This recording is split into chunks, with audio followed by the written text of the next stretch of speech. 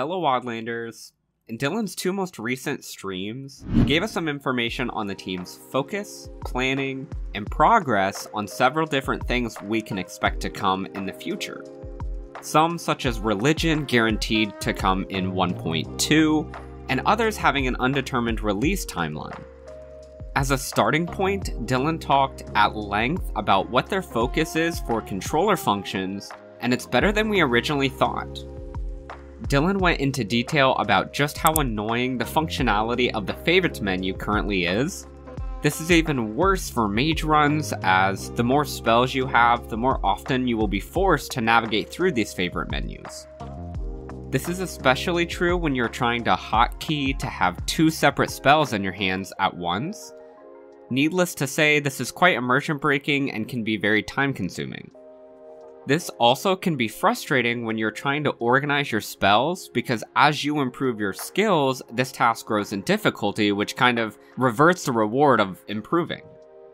Transitioning to the team's focus for controller functions, the goal is to create a less intrusive system using hotkeys for controllers that allows for much quicker changing between spells, items, abilities, etc. While controllers don't have as many keys as a keyboard, obviously, this can be remedied through a button such as RB used as a universal button to combo with other buttons, essentially creating additional hotkeys with these different combos. Something else to help with an ever-growing favorites menu is a customizable radial menu where you can quickly move between different favorited spells. Currently, the modder Parapets is looking into how possible this type of mod would be, and may potentially be working on getting it set up. Parapets is a talented modder who has worked on a number of different Skyrim mods for the overall community. The basis for this would be using Steam input bindings to ensure usable reaction time from the hotkeys. There is no promise that this will come out, however, if it does, it would help fix the gap for the Wildlander team, while also allowing them to reduce focus on building it themselves. This next benefit is actually for keyboard users. I don't have particularly large hands, so when I'm gaming and need to use certain abilities such as refill water skin or place campfire, I sort of just stop, look for the button, and press it before returning to the game. This isn't the end of the world, however, it doesn't help players, myself included, stay immersed in the game when you're forced to stop and have to find a button each time you need to use some of these abilities. Something Dylan is looking to have, which hopefully Parapets would be able to construct, would be for certain keys to serve as multiple hotkey options, allowing players to avoid reaching all the way across their keyboard to use different skills. This would be a huge quality of life that also helps direct players to keep themselves immersed in the gameplay. Additionally, the idea would be to allow players to easily map and remap these keys to what fits their preference, which is great news.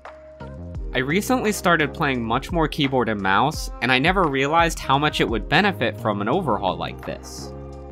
Because this project isn't being worked on outside of the Wildlander team, we are going to leave it at that, as I don't know too much more about how far along this project is, or even if it has a good chance of being made in the first place. The next big topic, which I personally am excited to discuss, is that Dylan talked about wanting to make more playthrough content of Wildlander. While it isn't guaranteed due to his busy schedule, I do hope he is able to make this content, as this is something that I have been wanting for a while.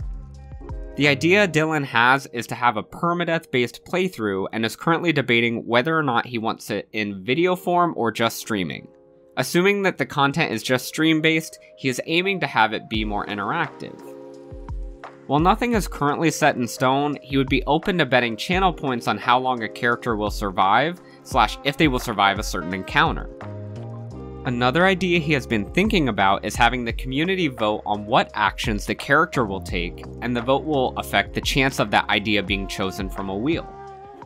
Another way to think of this is 25% of the stream votes for X, 25% of the stream votes for Y, and the remaining 50% vote for Z. A wheel will have a 50% chance of going with option Z, and 25% chance of going with options X and Y, respectively. The next area to talk through is information about religion. Part of the reason we haven't seen anything tangible in terms of progress when it comes to the team's work on the upcoming religion system is due to Dylan taking point on it with a focus of getting comfortable with the religion mod, as well as a good chunk of its features. He took the time to investigate whether it has different systems and aspects that the team are looking for. He also let us know that it is at a point where he's comfortable with the mod and that we can for sure expect it to be the basis for the religion system in the coming update. Now that Dylan is getting more comfortable with the mod, I am hopeful that we'll actually get to see a little bit of him working on it and see some progress in the coming streams. Dylan is currently planning things for the mod to accommodate the missive system to see where there is overlap that they can use to make both of the additions more useful. A great example of this would be dark missives, something Lizzie from the dev team has talked a little bit about. If you are doing one of these shadier missions, how does your deity feel about this? Are they angry with you, or maybe they support these kinds of actions? Alternatively, they could be disinterested in it altogether. Dylan didn't say anything specific as to how this is intended to look at release, but I am excited to see what he and the team are able to put together. Something we did get a bit of information about is that the religion mod is incredibly detailed and interactive. The vision for the mod was to take into account a large number of factors about the character. Has a god even noticed you yet? If you're worshipping multiple gods at once, are they unhappy that you're doing so? How does the quest you're doing affect your deity's opinion of you? These are the types of things the mod takes into account, making your actions much more impactful. We also heard a little bit about some of the reasons the team chose to use the religion mod as the basis over something like Winter Sun. One of the features the team wanted was for players to be able to worship multiple gods at once, allowing additional diversity to the system.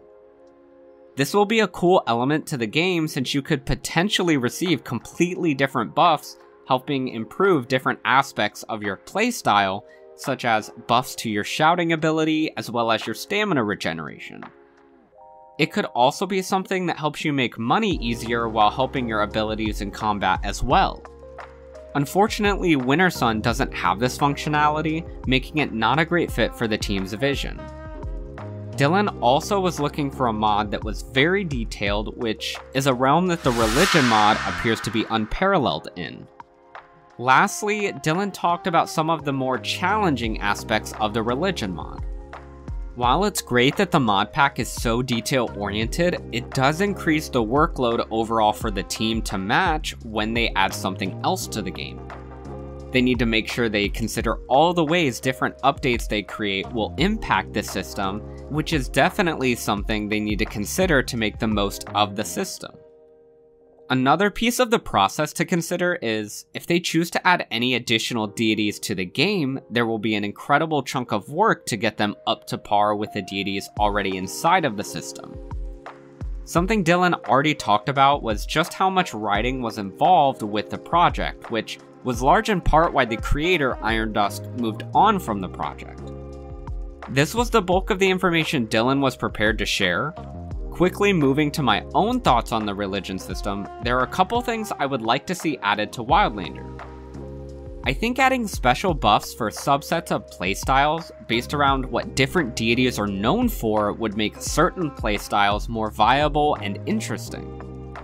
I think this could be used to help certain playstyles such as a paladin who worships Stendarr, where it is definitely difficult to organically play this character since it doesn't feel very viable in the game.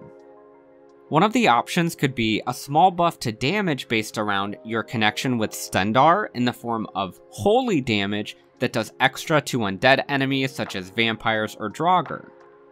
Or maybe the player worships Malakath and there is a buff to your natural armor rating, making you more tanky in close quarters combat. Something else that would be cool, branching off of my other idea, was to have a sort of system where there are multiple minor blessings and skills you can receive from a god that you can opt into at different stages of progress with the gods. For instance, as you worship Sithis, You can choose to be more assassination focused, allowing sneak attacks to work against all enemies, including the late game ones. Or you can focus more on your deception abilities, making all illusion spells more likely to succeed, with a small chance to work against even enemies that are typically immune. This could help playstyles like a sneak archer to be more realistic in the later game. These are simply my ideas. What would you like to see in the coming update? Let me know in the comments below. That was all I had for today. I hope you enjoyed the video. If you did, leave a like and consider subscribing. Stay safe, Wildlanders.